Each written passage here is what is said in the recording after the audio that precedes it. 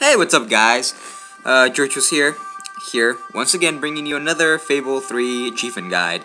And today we're getting Die Hippie Die, which requires you to dye every single piece of clothing in your body a different color, including your hair. So first, you're gonna need long hair, and to get that, you need to travel to Brightwall and go to the hairstylist and buy the long, beautiful, flowing hair.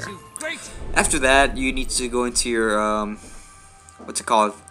The locker room, the sanctuary, the dresser room. Yeah, the dressing room, I guess. So yeah, you need to wear the long hair first, and after that, you need to start dyeing pieces of clothing and hair.